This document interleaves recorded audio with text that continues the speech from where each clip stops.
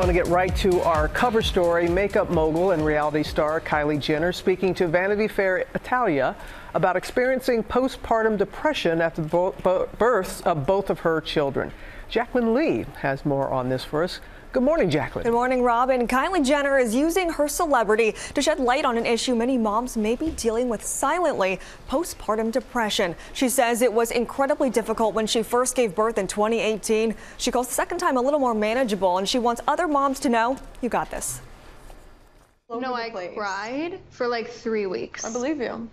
Like every day, to the point where I'd be laying in bed and my head would just hurt so bad. Kardashian star Kylie Jenner encouraging women to feel all the emotions of motherhood to the fullest, even if they're painful. Telling Vanity Fair Italia, "I know in those moments you think that it will never pass, that your body will never be the same as before, that you will never be the same. That's not true. The hormones, the emotions at that stage are much, much more powerful and bigger than you." Postpartum depression can be quite a debilitating mental issue that women have to go through after delivering. So hearing Kylie Jenner's account and her story and how it impacted her definitely takes the stigma out of talking about postpartum depression. The 25-year-old mother of two telling all new moms who may be struggling, "My advice is to live through that transition without fear of the aftermath. The risk is to miss all the most beautiful things of motherhood as well." You like forget how to interact with people. I've just been with, a 4-year-old, and it's, been hard on me emotionally.